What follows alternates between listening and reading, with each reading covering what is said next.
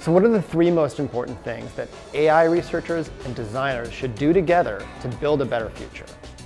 First, I think we should stop calling it AI and start understanding that really what we're building are tools that allow us to focus on our creativity and allow the mundane parts of the job to disappear into the background. Technology has always been one of humanity's superpowers. And today, more than ever, we're using technology in innovative new ways to empower creativity that has never been possible before.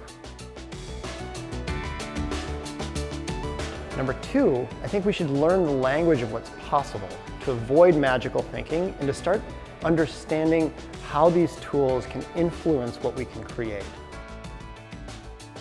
I think designers should continue to focus on simplicity, yet understanding what the tools that they have at their disposal for creating simplicity is an essential skill. While I don't think designers should learn how to implement or execute AI, I think it's really important for designers to understand what AI is capable of and understand what's real and what's just magical thinking. If you can identify how something might work that allows you to create something that is designed more simply, the better your impact is going to be. And three, we should continue to focus on simplicity. Allow us to build great things, inspire creativity and art, while hiding complexity. The best designers communicate complexity with simplicity.